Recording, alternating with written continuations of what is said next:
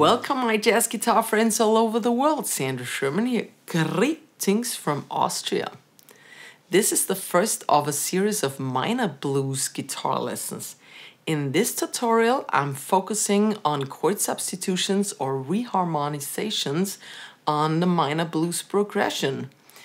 I'll teach you the theory behind it, and of course I'm going to show you on guitar, and I'm going to show you everything slow and easy, and there's also a slow tempo version towards the end of this lesson.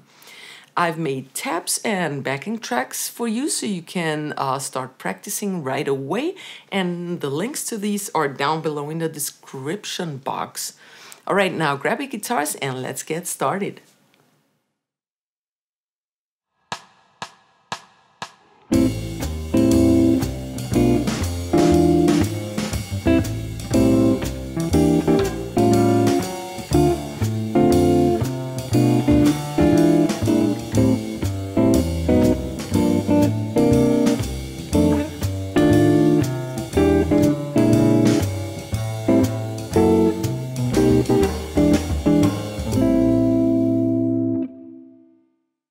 Alright, before we start substituting the original minor blues progression, we have to know the original minor blues progression. So here it is in A minor.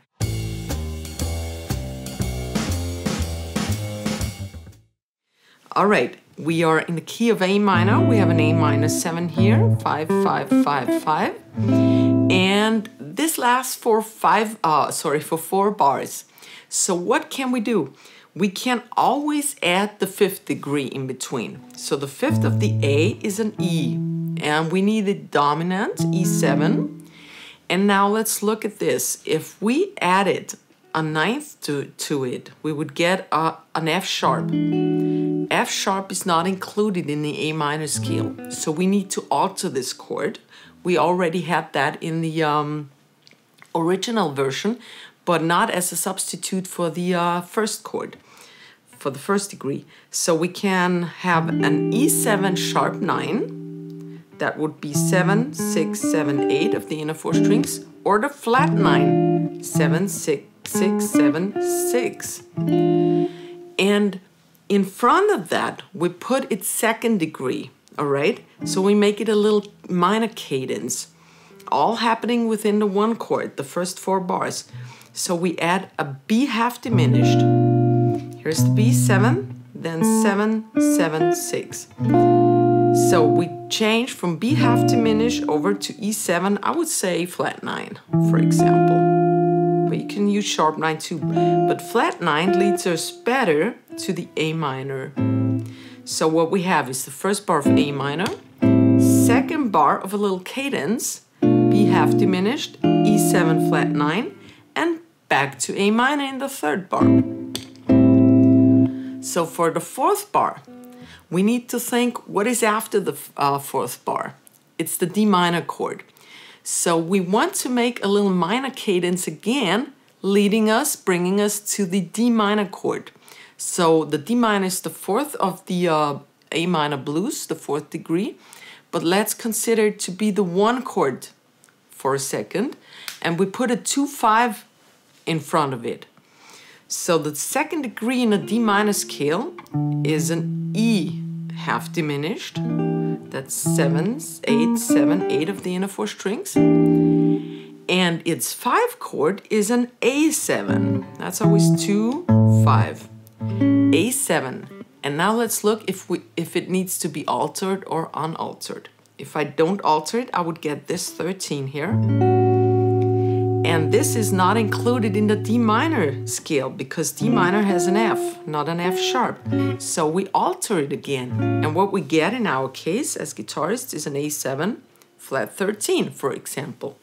So we go from E half diminished to A7 flat 13, or sharp 5 could also be called like that. All right, so the first 4 bars are played like this. 3, 4.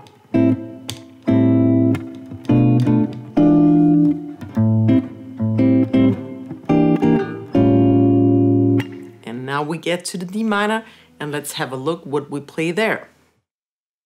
Now we just resolved to the D minor chord, and we have it for 2 bars usually. So we want to chord substitute the second bar of it. And in order to do that, we have to know what comes past it, after it. After D minor is A minor again. So we can, again, we put a 2-5 in. The 2-5 of the A minor is B half diminished and E7 altered. We already learned that it's nothing new. But what's new now is that we can add or replace this altered chord by a tritone substitute. And this is really awesome. Here's the root of the E7. And a tritone apart is always 1 to the left on the previous string or to the next. It's symmetrical, so it doesn't matter. Let's go down, and it gives us a B flat.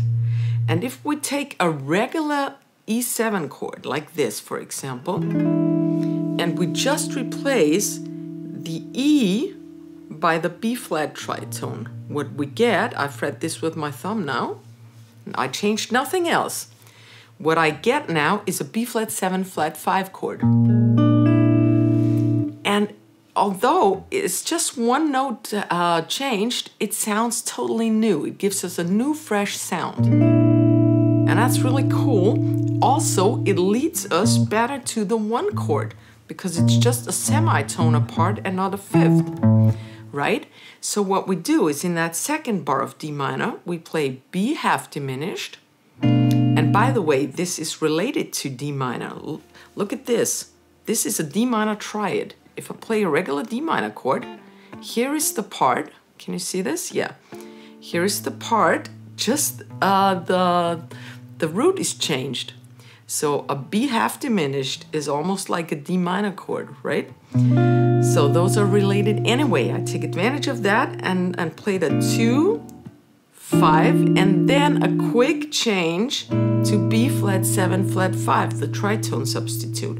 I play them all in 1 bar. And let's hear what this sounds like. I start from the D minor. 1, 2, 3, 4.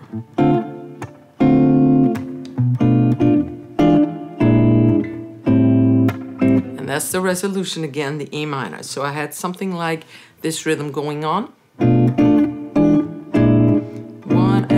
and 1. Something like that. All right, let's check what we can do on that next A minor again. Now it's back to 2 chords of A minor 7, and we want to substitute the second chord, the second bar. So the first is a regular A minor 7. And let's look what is after the second bar of A minor 7. F13.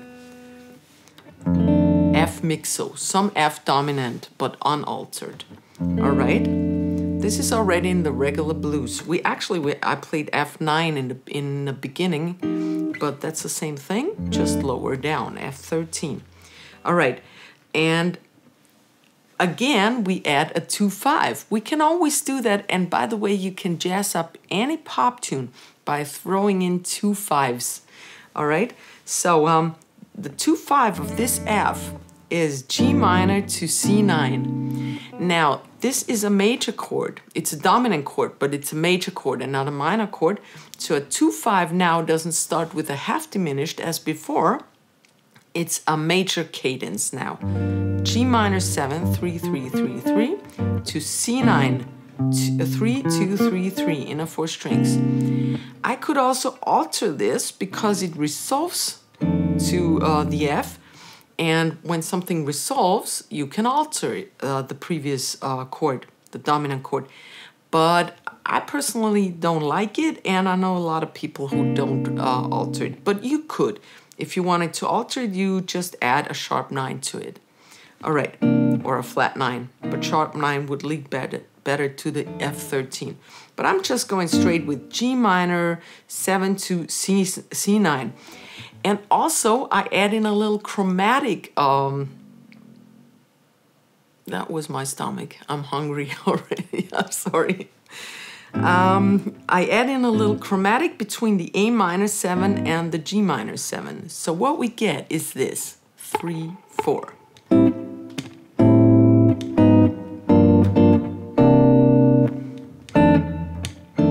right, and now for the F13, I want to, I don't know how to say that. I want to add a second chord to it. F13, I can also play F9, another F13, sorry. Here, starting on the 7th of the chord, and that's the 6, 7, 7, 6 of the inner 4 strings. And that kind of spices up, that's what I wanted to say before, it spices up, and it leads me better to the 5 chord that follows now, and that's the E7, right? So I split that bar into these two F13s, both F13s. Root would be here, or actually it's here, here's an F, but it starts on the 7th. Right, and now I change over to the E7 altered. We need to be altered. We learned that for minor key. And I start with the sharp 9, go over to the flat 9, and then I add my tritone substitute again we learned before. B flat 7, flat 5. All right, so that whole thing, 3, 4.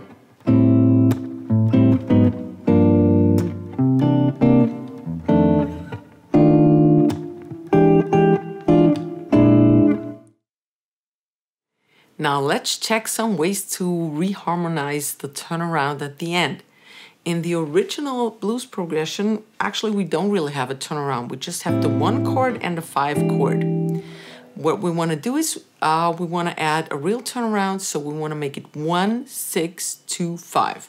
And this gives us the following roots. A, F sharp, that's the 6th, B is the 2nd degree, and E is the 5th degree of the A minor scale. Now let's check the chords. The 1 chord is clear, it's A minor 7. For the 6th degree, we have several options. F sharp half diminished would be what's actually in the scale. So that's 9, 10, 9, 10. Then the 2 is also half diminished. That would be a B half diminished, 7, 7, 6 again, we know this one, and the 5 of course is our E altered. So that would be a very simple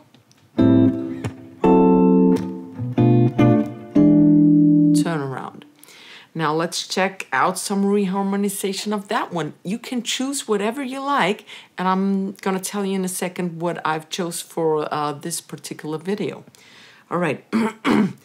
Let's leave the A minor, let's leave the F sharp half diminished, but now let's change the B half diminished into a B7 dominant chord. We can always add a blues turnaround. We can always change everything into dominant, except maybe for the 1st degree, which should be minor in a minor blues.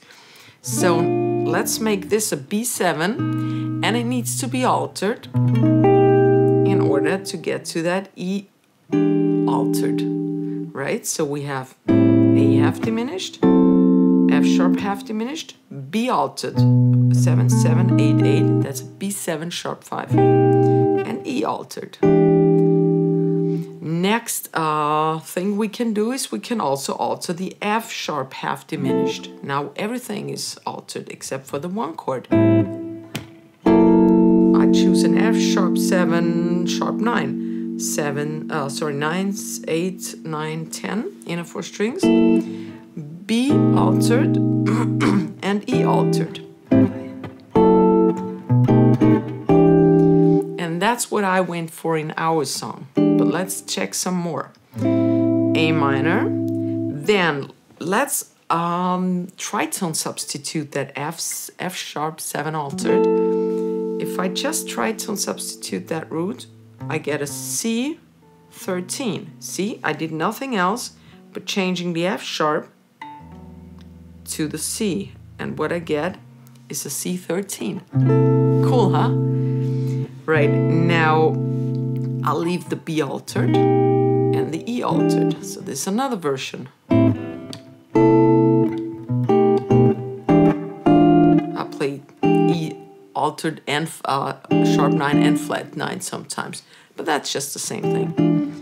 Okay, and the last one, I'll leave that F sharp altered and tritone substitute the B altered. Now I just need to change the root to the tritone. That's the tritone again, always this interval. And then it turns out to be an F9.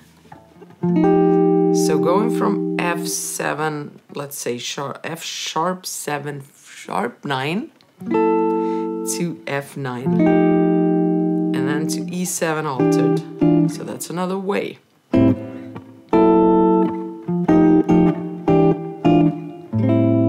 Okay, but for this video I went with this one. F sharp 7 altered, B7 altered, and E7 altered. Okay, now let's check the entire song at slow tempo, and this is the exact transcription that you get from the tabs down below in the description box. All right?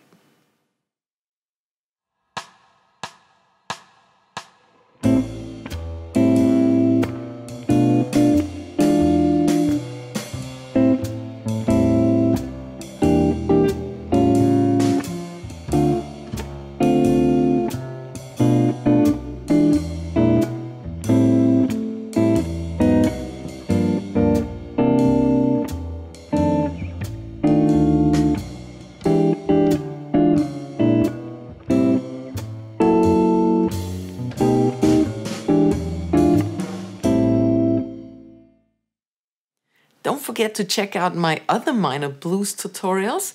And if you want to, we see each other next week. Please give me a fat thumbs up. And don't forget to subscribe to my channel. I see you next week. Servus, baba.